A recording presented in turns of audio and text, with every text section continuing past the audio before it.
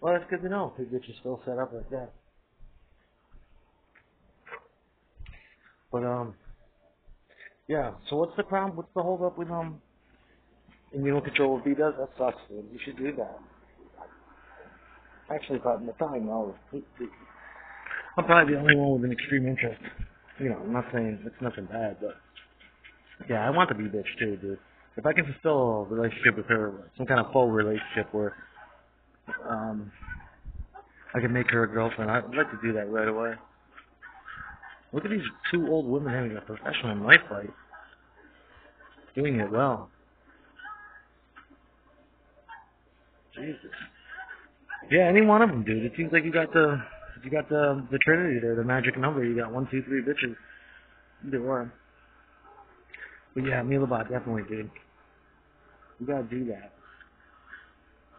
Time is of the essence. That's why I keep, I'm trying to be repetitive with you, and it's a topic I enjoy. But please keep in mind that time is of the essence.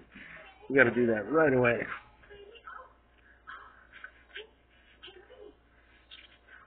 See, when I get to my new place, it's gonna be all swept and cleared too, like the right way, like it used to be done.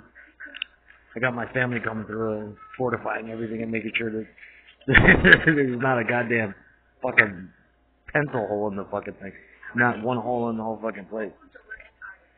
But then I'll be able to maintain my distance when I get there. That's probably the best time to meet up with these bitches. But in the meantime, they can come and hang out. Like, I'd like to hang out with B. Be like, what are you doing, B? We gotta get some drugs. Shit like that. Yeah, it's all monitored, but you learn how to live. You know what I'm saying? You learn to live. At least I do. I've just learned to live that way, and you can do it with families. I imagine that all kinds of families have to go through this where everything is fucking monitored. Everything. And you just learn to live that way. It's not a big deal after a while. You really do learn to live with it. Takes a couple years, but yeah, just learn to live with that, and it becomes normal. It becomes commonplace because the people are only looking for certain words or things you're doing. And if you're doing the right thing, you don't gotta fucking worry about nothing really. Although you do get taken advantage of, but that's just how it is in our life.